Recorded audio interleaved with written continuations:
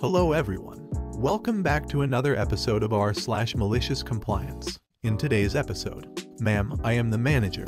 Bait and switch for a tech demo. A 17-year-old girl can't be the boss at a delivery service. Okay then, before we get started, be sure to subscribe so that you will never miss a video.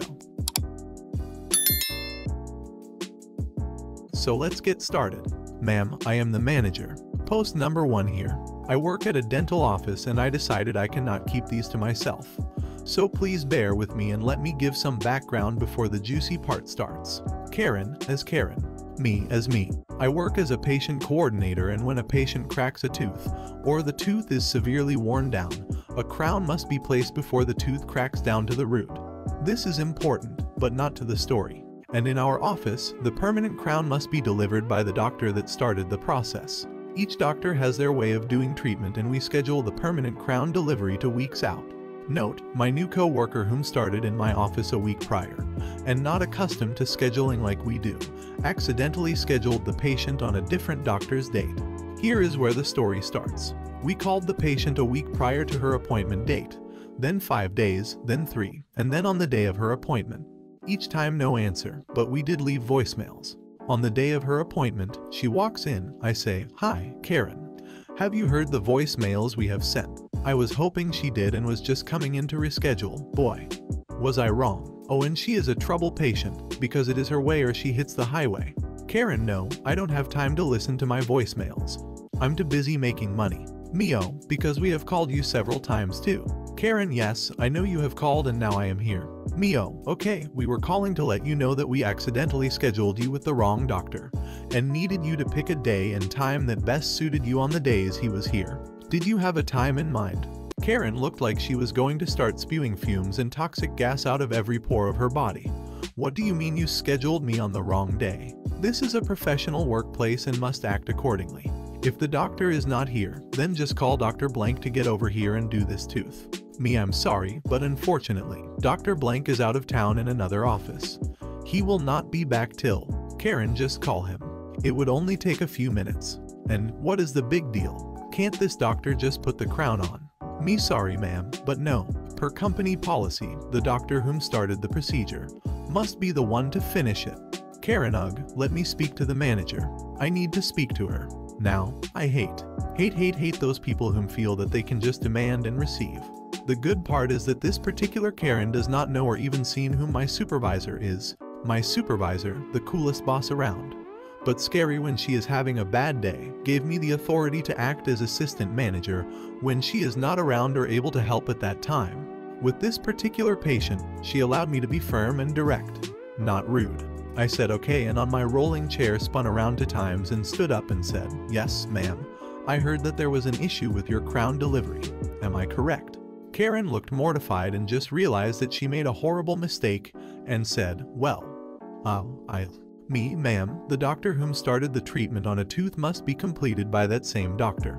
Karen, ugh, you know that the crown is supposed to last just a few weeks. Right, Mr. Idiot? Me, oh, I'm terribly sorry ma'am, I did not know you went to dental school. And since you did, you must also know that temporary crowns can last anywhere from 3 weeks, and if taken good care of, up to 3 months without the permanent. Since you know that, that also means you are also aware that my employees did the best they could to get in contact with you to reschedule this day, right? Karen, well, I am too busy to listen to voicemails. Me, that is not my or this office's problem. You decided that you did not need to listen to our multiple voicemails. We did you the favor getting you seen on this date, and this time, we could have easily said to wait another day, but since we were not overbooked, we squeezed you in our schedule. We could have told you to wait another day in pain because of our schedule, but you are an established patient with us, and we wanted to help. Karen, see, I am a patient, and that means my word is law. And that means I am in the right. You should have scheduled me on the right day from the start. If you did, none of this would have happened. Me, ma'am, we are not perfect. We caught our mistake and called you multiple times to let you know ahead of time that we made a mistake and wanted to correct it. We called you several times, but you decided that you did not need to answer your phone or listen to your voicemails. You decided to come in today instead of calling to ask why we called you so many times. So, again, let us schedule you on the right day. Karen, well, no, I am no longer your patient. I want my money back, now. Me, okay, we are sorry to hear you leave, but before this conversation can continue, I do need you to sign a consent form stating that you are no longer a patient with us. Karen, no, I won't. Me, I put my index finger up. No, once you sign the consent stating that you are no longer a patient with us, and I scan it in and put it into your chart, then we will continue this conversation, but make sure you read this consent carefully, down to the very last detail before you actually sign it, please. Keep in mind the cameras are watching and listening to our conversation and you filling out this consent form. Karen, ugh, whatever, just give me the stupid paper so I can get on with my life. She fills out the consent and hands it back to me. This lasted her a good meme. 5 minutes. All she did was skim through, initialing and signing down to the very last page. This form, well document, is a good 3 pages long stating that all her documents, treatment plans and miscellaneous forms will still be in our system until she is ready for them to be sent to any other office before we mark her as an inactive patient.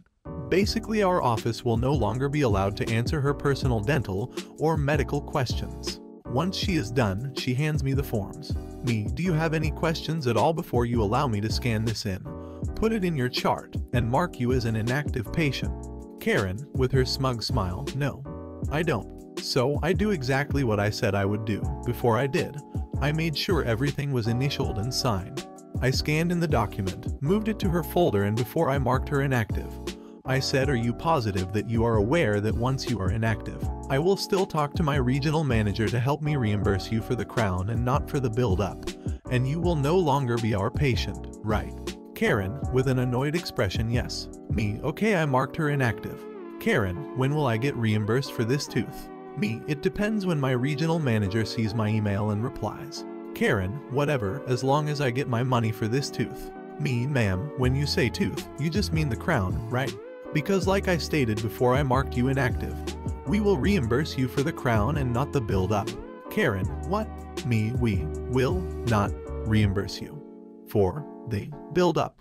That is our doctor's treatment to you. I will still talk to my regional manager and have her help me reimburse you for the crown. Karen, ugh, fine, call me when you do it. Let me know when I will be getting my money back. Me, sure, just make sure you pick up the phone this time, please. We do not want another incident like this to happen. Karen, whatever, as she starts to walk towards the door. She turns around and says, I need to use the bathroom. Me, with the biggest smile I can give and say, unfortunately ma'am, our restrooms are for patients only. She scoffs, turns around, mutters something under her breath, and then pushes the door open angrily out of our office. I call her about 15 seconds to make sure we called the correct phone number. Of course, she does not answer. She does, however, come back into our office and asks, wow, is my money back already? Me, oh, no, I was just making sure that this is the correct phone number to call you once it is in your account. Have a good day. Then she stormed out. Bait and switch for a tech demo. So back in the day when I worked for Midsize Co., which was wholly owned by Giant Company, there was a big tech fest in Barcelona, and Giant Company was going to be there. Just a few days before the fest, they realized they needed someone from Midsize Co. to demonstrate our soon-to-be-released game, but it was less than a week away. So my producer came to me, I was the product's design lead, and said, we really need you to go to Barcelona, but because of the short notice, we can't order you to go. I looked at him. He said, Giant Company guy that I like says if you go, you can either A, fly first class, or B, take your wife. Well, the thought of scoring major karma with my wife who speaks Spanish fluently was the deal maker. And I said, you bet, and immediately phoned my wife with the exciting news. Just 2 days before we were due to fly to Spain, some bean counter at Giant Company decided the deal they'd offered me was too good, so decided to walk back on the offer. It wasn't written down after all.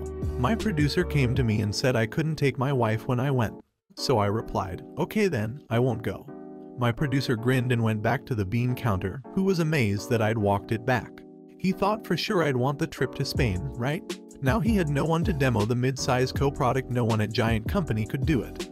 And no one else at Midsize Co. would do it after hearing how they tried to screw me. The bean counter caved immediately and me and wifey got our trip to Barcelona. I sat in a big white room talking about tech specs to nerds all weekend, and wife got to see the city. I did manage to go out to dinner with her in the evenings. Squid ink, Prella and tapas for the win. I am told that since they had to book my wife's ticket the day we flew, it cost Giant Company an extra $1,000. peanuts for them, but still. Of course, the source of the problem is that the bean counter had a false perspective. It's not a trip to Spain for me, it's a trip to a big white room full of other nerds for the weekend. If I can't even score wife points, it was absolutely not worth the trip. The malicious compliance part is that big company said if you go, you get X, then rescinded X, so I complied by saying also rescind the if you go part. A 17-year-old girl can't be the boss at a delivery service. Okay then. So I'm not sure if this is the right subreddit for my story, but it's similar to stories I've seen on here, so I'll give it a try. Also, English is not my first language, so please excuse if there are some mistakes. Me obviously. RM, random mother. SS, shift supervisor. For context, my coworkers call me boss since I pretty much take care of everything happening at the store while being on my shift. Like, making sure the restaurant is clean, packing orders and telling the delivery guys which one they have to take, correcting the kitchen if they mess up, taking orders, answering phone calls and so on. Alright, story time. I work at a popular delivery service in my state, but we also have a small space that we use as some kind of restaurant. I've been working there for more than half a year and I really like to go there on school days, to spend my lunch break there and eat something. I was doing exactly that on a day where the delivery part of our store had a lot of orders incoming, so my co-workers barely had time for people ordering at the restaurant. I've watched a family entering the store while enjoying my meal, and since the others had a lot to do, they were at least standing at the register for 10 minutes. Since I usually work at the cash register, I put my meal aside and take a seat behind the register. Me, hey there, may I take your order? The woman looks at me really confused and lifts an eyebrow. To be fair, I am the only girl working at the restaurant, by far the youngest one, and I was wearing regular clothes. But I knew that my coworkers were glad that I took over the cash register, so I didn't see a problem. RM, I'd like to talk to an employee. What are you even doing behind the register? Me, miss, I am an employee here. I regularly have school today, but I jump in for my coworkers, since as you can see, they have a lot to do right now. So, may I please take your order? RM was getting kind of pissed now, since I wouldn't let her talk to an employee. But I didn't really mind. Wasn't the first time that a customer was getting mad. RM now looking at my coworkers. Why is nobody getting her away from the register? Could I please talk to the boss here? I turned around to my coworkers and my shift supervisor had a big grin on his face, which was a sign for me that I could continue. Of course they had a lot to do, but they always keep an eye on me as soon as I'm at the restaurant, due to harassment in the past and because I'm somewhat like their little sister. Me, well, you're talking to the boss right now, so may I please take your order? RM, are you kidding me? You're how ducking old are you? Me, 17, miss. RM was getting really rude now, so my supervisor took the time to come over and help me out a bit. SS, hey boss, any problems? I explained the whole situation to him and he sent me to do his tasks at the kitchen while he was taking RM's order. Her face was priceless as I went back to my meal afterwards, so I could enjoy the rest of my lunch break in peace. This story maybe isn't as exciting as other stories on here, but I really wanted to share it and maybe it made some of y'all smile. Have a nice day and stay healthy. If you made it to the end of the video, thanks for watching. Don't forget to like, subscribe and share, and we will see you in the next video.